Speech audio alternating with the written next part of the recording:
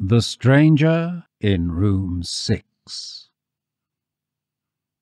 The Black Penny boarding house overlooked the slag heaps of an abandoned steelworks along the coast from Cardiff. One evening, 2 nights before Christmas, a stranger thumped his dripping wet bag down on the wooden boards of the cramped hallway. "You have a vacancy sign in the window," he said. "I'd like a room." Mr. Jones, the manager, who had been dozing on his stool in the reception, forced a sleepy eye open and reached for the register, frowning. "It's the last one," he grunted. "This close to Christmas you won't find one anywhere else." It was good news, really, thought Mr. Jones, having the place full over Christmas with guests who had no family to go to, but it all meant more work. Left to himself, he wouldn't bother with Christmas. Just a lot of unnecessary effort and expense, uncalled-for joviality, church music, children, look you. He shuddered. At least he didn't need to trouble over which of the 6 rooms the stranger should have. Not that there was much to choose between them. They were all grubby and troubled with draughts from the sour wind that blew off the distant mudflats. But there was a subtle scale of surcharging that reflected, or rather exaggerated, each room's dubious merits. Room 2 cost more because it had a picture window, ignoring the reality that the only panorama was that of a permanently slate-grey sky and the hangman's rope of potholed road that led back to the motorway. Guests in Room 4 paid more for a television, which picked up a single Welsh-language channel. Room 6, the only room left, was the smallest, coldest, and least appealing of all. Even Mr. Jones's scheming wife, author of most of the petty ruses employed by Mr. Jones to trick guests out of their money, could think of no redeeming feature that could be used as a pretext for charging more. Only when all the other rooms were occupied was Room 6 offered, and consequently the tomb-like space with its soul-affronting view was rarely taken. "It's £110 a night," said Mr. Jones, doubling the usual rate. "It's Christmas, see?" The stranger nodded and made no response when informed that additional blankets, which he would certainly need because Mr. Jones had fixed the plug so the 3-bar fire could not come on, cost extra. Mr. Jones shrugged at the lack of interest and handed the man a pen with which to sign the register. There was nothing about the stranger's manner or appearance to suggest that he was anything other than the familiar breed of trade representative or itinerant misfit who constituted the usual residents. "How long will you be staying?" 3 days. Mr. Jones pursed his lips. "You'll be wanting Christmas dinner, then?" The stranger shook his head. Mr. Jones, relieved, asked for a credit card and wrote down the number, then shut the register and pushed it aside. "Breakfast is 8 to 8:30. We don't do cooked." He handed the stranger a key marked with a red 6. "Top of the stairs, left on the landing, and it's up another flight of stairs to your left." Mr. Jones busied himself with the paperwork so as to avoid the obligation of carrying up the stranger's rain-soaked case. The man turned away and started up the stairs. Mr. Jones's father, Mr. Jones Senior, shambled into the reception, wincing at the glare of the fairy lights draped round the desk. He caught sight of the strangers retreating back and stood stock still. "Who's that?" "Just a guest." "Guest? That's no guest," the old man muttered. And to his son's astonishment, Mr. Jones Senior lifted his right hand and made the time-honoured fig sign, the index and little fingers outstretched from a closed fist in the direction of the departing figure. "What the hell are you doing?" Mr. Jones Jr. hissed. The old man, whose face had drained entirely of colour, ignored him. "Stop that, you old fool! He'll see you!" The stranger, apparently unaware of the commotion behind him, ascended the stairs and disappeared from view. The old man allowed his fist to drop.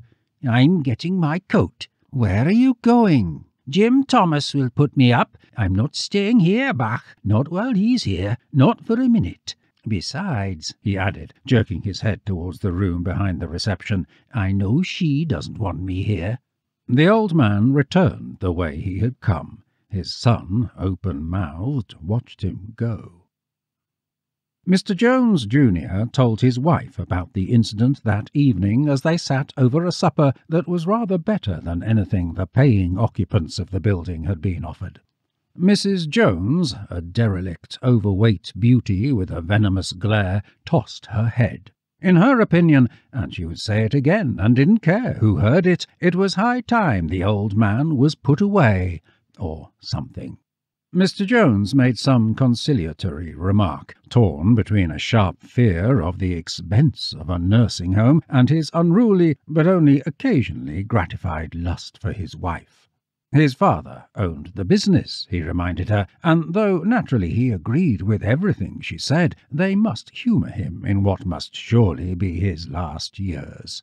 But Mr. Jones knew what she was really suggesting, and feared that one day, perhaps soon, there would be no avoiding the conversation he dreaded. Mrs. Jones placed a podgy hand on her husband's in an unusual display of affection. She appreciated all that, and it was sweet how devoted he was to his father, but didn't he see how the old man was holding them back? If he would just hand it all over to them now, how good things would be, how very, very good.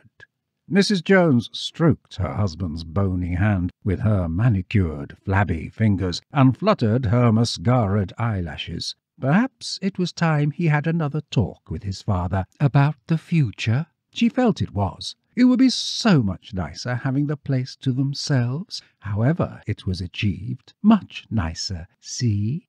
She gave his hand a squeeze. Mr. Jones swallowed. He knew his wife despised him, but then again there was the way the evil-hearted bitch filled her nightdress. He would talk to his father when he came back. If he had been asked right then what manner of man their latest guest was, Mr. Jones would have been able to say very little. A middle-aged man in his mid-40s, perhaps, average height, thinning hair, a bit depressed maybe, quite ordinary. Mrs. Jones, who had passed the stranger on the stairs as he made his way down for dinner, would have been better on the details, having taken in the huge gold ring on the first finger of his left hand, the shine on his expensive-looking Italian shoes, the brooding, sorrowful eyes. Possibly foreign, but not bad-looking all the same. In his mid-30s, maybe. She had spoken to him later as she served coffee from a cafetiere. It was instant, but no one ever noticed. He had a soft, confiding sort of a voice that sent a little thrill through her. The funny thing was, and Mr. Jones, if asked, would have said it was the same with him, afterwards she couldn't recall a single thing he had said.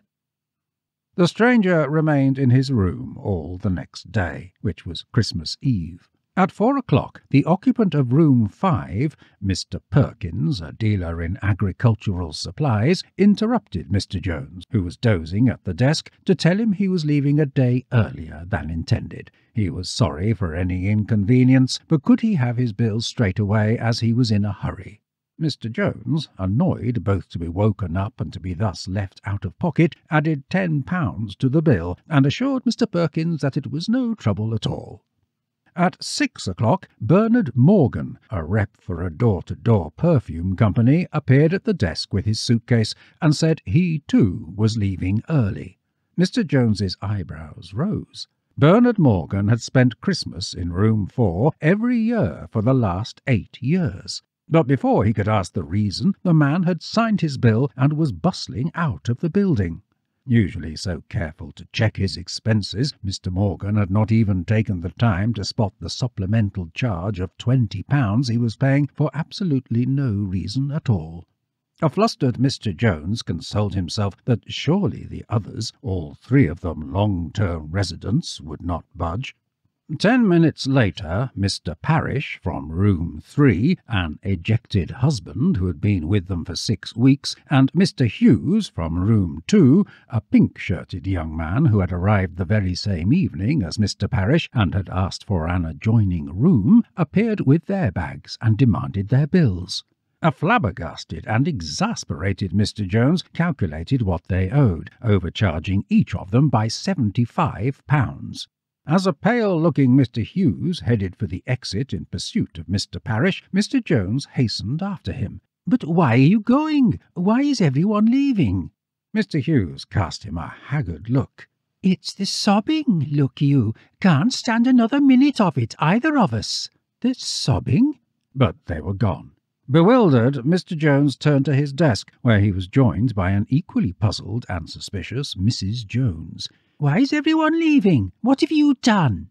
Mr. Jones shrugged, just as Miss Butler, the tiny and seemingly immortal spinster who had been with them since Mr. Jones senior had been in charge, appeared at the other side of the desk. A gust of gin-laden breath wafted from her as she focused on them over the counter. "Kindly get me a taxi. I'm not staying for Christmas this year." Mr. and Mrs. Jones goggled down at her. "Not staying? But why?" Mr. Jones struggled out. Miss Butler pulled a face. "It's that man in room 6, and the noise he makes. Most disturbing." She sniffed. "I suppose you know who he is?" Mr. and Mrs. Jones exchanged blank looks. "Who?" "Why, he's the devil, of course." The tiny woman fished a piece of paper out of her pocket and placed it on the counter. "I am going to my sister's. You can ring me at this number when it's safe to return. I shall wait outside for the taxi, I think." Miss Butler pushed herself away from the desk and tottered through the front door. In a daze, Mr. Jones phoned for a taxi and joined his wife in the little office behind reception. "Well, that's the lot of them. Would you believe it? Even that pair of fairy cakes and that deformed old crone, gone, every last one of them." "Except him," Mrs. Jones responded, jerking her eyes up at the ceiling. Mr. Jones followed her glance and swore with exasperation. "The devil, indeed. Another sad loser like the rest of them, more like." "I suppose you're right," agreed Mrs. Jones. "He must be very noisy to have upset them all like that." "He didn't look like one of those oversensitive types." "Perhaps he's gay. They cry a lot." Mr. Jones frowned. "He's not the devil. He can't be. The devil doesn't exist." "Of course not." "It's ridiculous. They must have been at the sherry." "Quite right. Unless... You don't suppose..." "What?" "Well, that he is." For a long moment neither of them said anything. Then Mrs. Jones, tight-lipped, got up from her chair, stalked through the reception, and padded towards the stairs. Mr. Jones followed. The building was unnaturally quiet. The couple paused on the main landing, but heard nothing, and carried on up, taking care to make no sound. At the door of room 6, Mrs. Jones placed her fleshy ear against the wood panelling. At first she could make nothing out, but then there came to her straining ear a low, insistent sobbing. The person within was weeping, juddering, heart-broken sobs. Mrs. Jones motioned to her husband to listen, and Mr. Jones placed his ear against the door. The intensity of the sobbing that came from within was disturbing in the extreme. No wonder the other guests had all taken fright. He withdrew and mouthed at Mrs. Jones, "What shall we do?" Mrs. Jones mouthed back, "I don't know." Then she added, "Knock." Mr. Jones gaped at her. "What?" "Go on, knock," his wife mouthed back. Mr. Jones shook his head. Mrs. Jones rolled her eyes, then pushed him away and raised her hand. Suddenly, with her hand poised in mid-air, the sobbing stopped. Mrs. Jones froze, startled. The two of them stared at the closed door as silence surged around them. The sense of the stranger on the other side of the door listening to them, knowing they were there, was overwhelming. No, more than that, it was terrifying.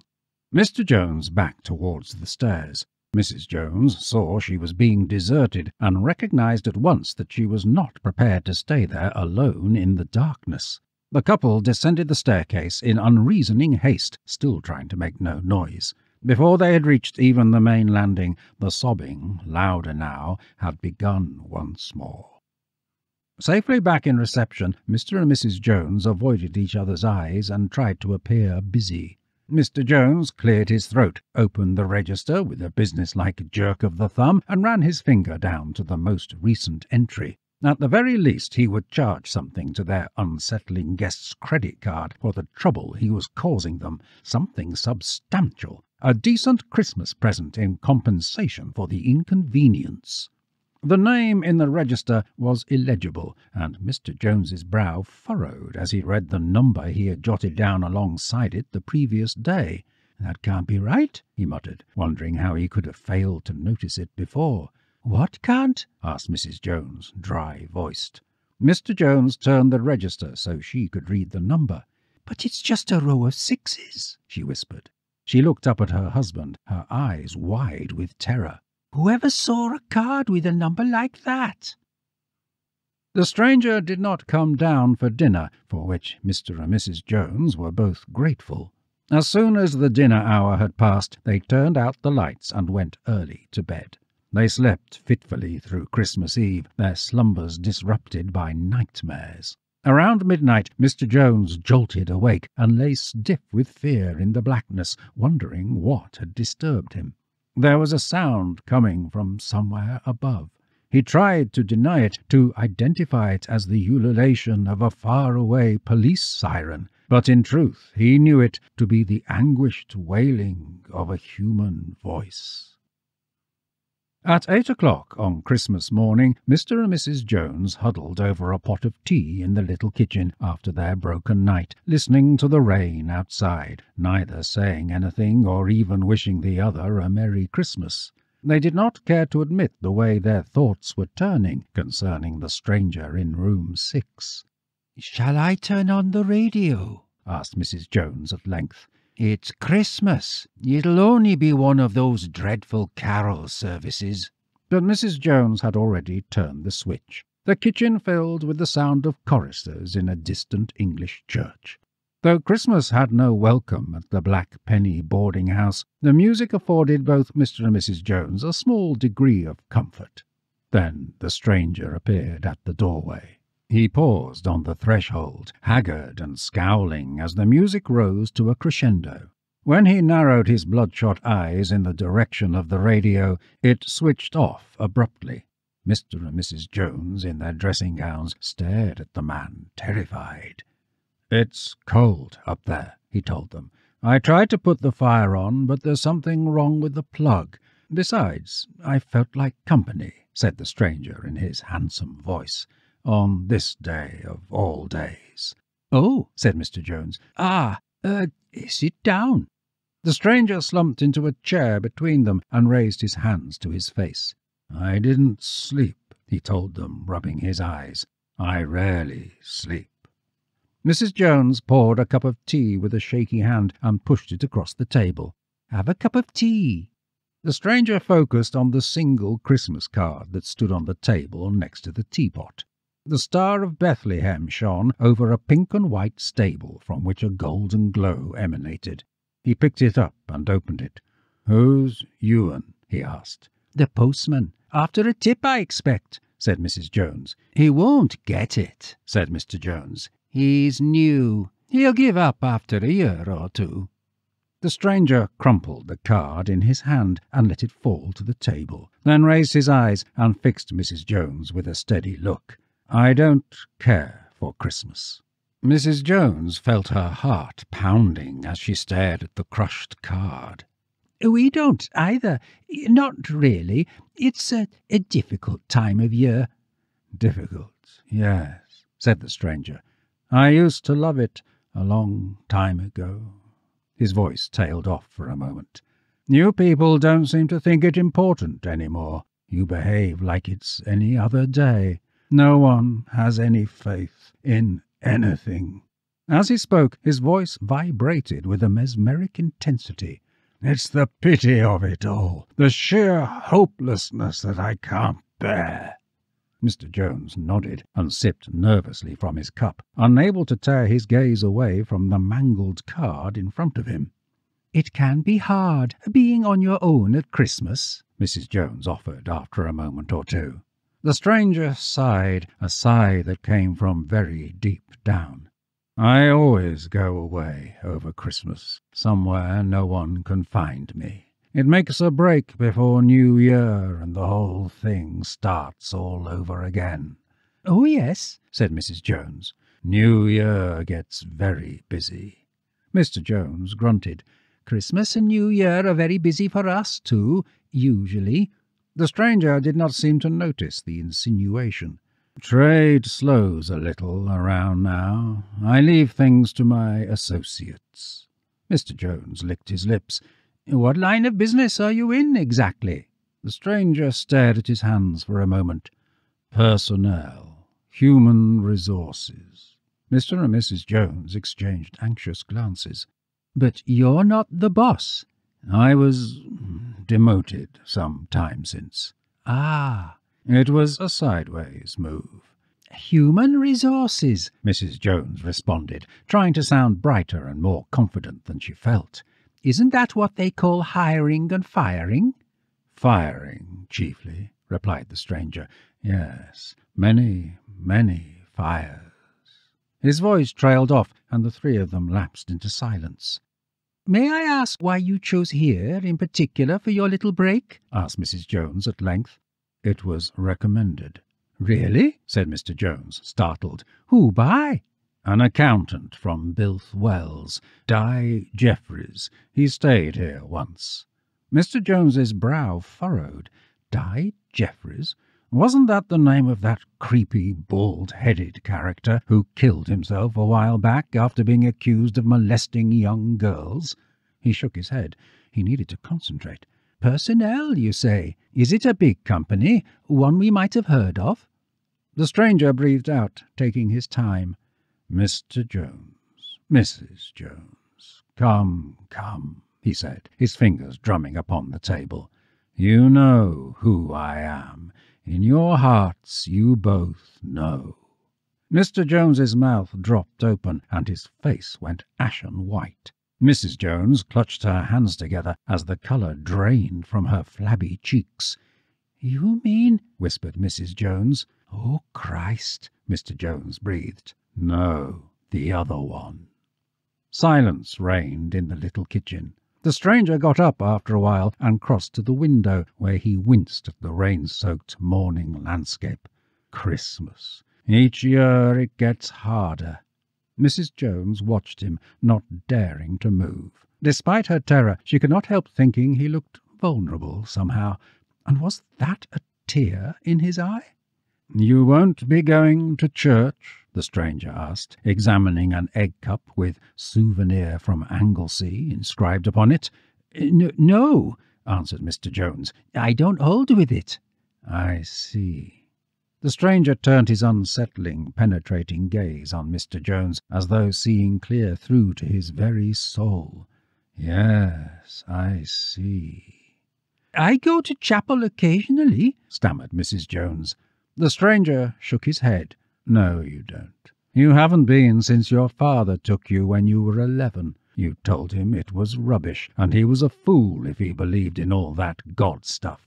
You didn't even go to his funeral. He didn't like that." Mrs. Jones gasped. "My father? You've met my father?"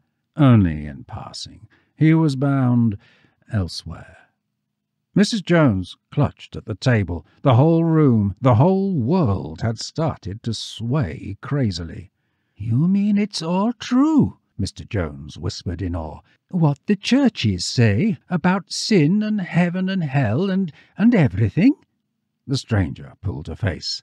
"I don't know why you're so surprised. It was all written down for you. It could hardly have been made any plainer. You know the rules, or you should do. I thought everybody in Wales read the Bible." The stranger raised his nose and sniffed the air. "But you don't even have a copy in the house, do you?" he murmured. "I would know if you did." Mr. Jones shrank into his chair as the man moved behind him, brushing his hand along the top of the backrest. "But a Bible would be out of place here. How can you rifle through a guest's belongings when there's a copy of the Holy Testament screaming at you from the bedside table? How can you help yourselves to the loose change from the suits in the wardrobe when the word of the Lord is shrieking in your ear?" The stranger passed from behind Mr. Jones's chair to that of Mrs. Jones. "How can you dab yourself behind the ears with their expensive perfume and steal their earrings when the Lamb of God is in the room with you? Not to mention all the other things you two get up to. No, a Bible would be inconvenient. I see that." The stranger completed his circuit of the room and paused at the window again. He picked up the egg cup he had examined before. "What a ghastly thing! Do you remember who gave it to you, Mr. Jones?" Mr. Jones frowned, white as a sheet, and shook his head. "Mr. Jones, Senior. That time he took your dying mother for one last special holiday in a caravan near Holyhead." He replaced the egg cup and resumed his consideration of the view through the window.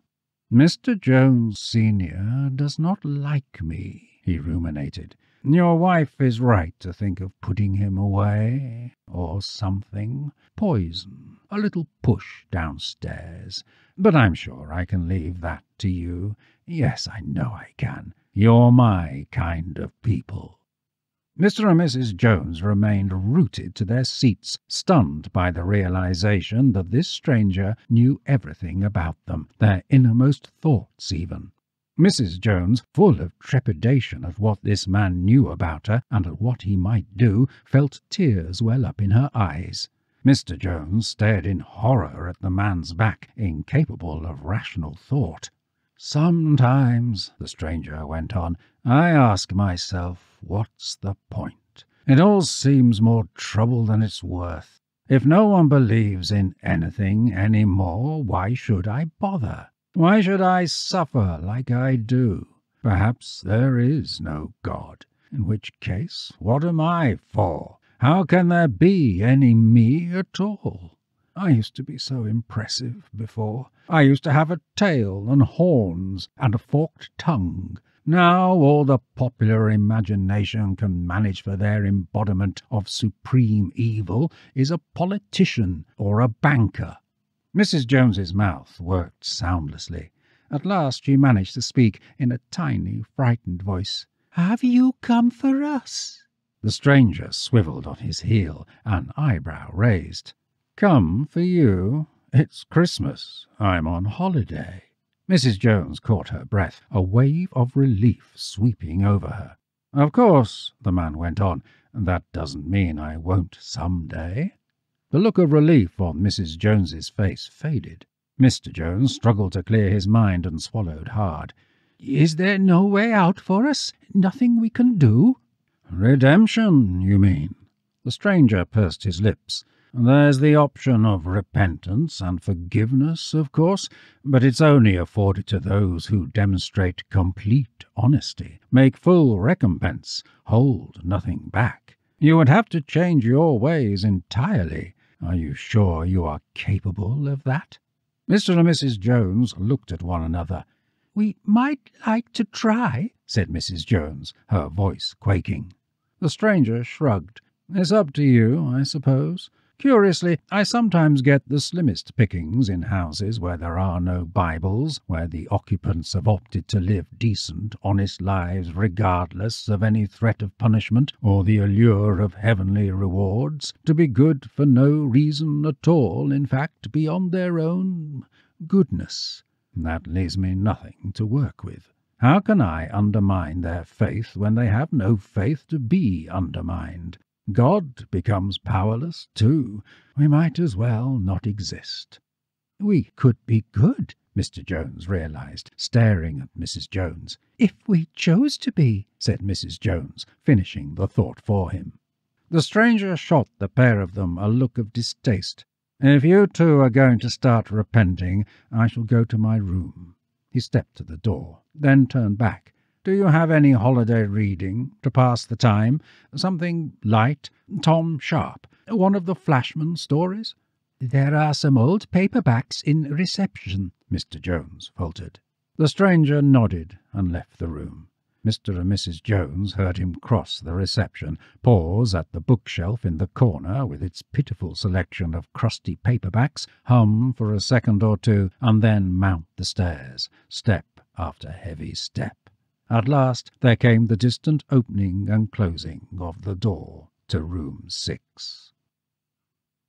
Mr. and Mrs. Jones spent the rest of Christmas Day frantic with fear, feverish in their determination to change their ways. Mr. Jones cut up his list of guests' credit card numbers.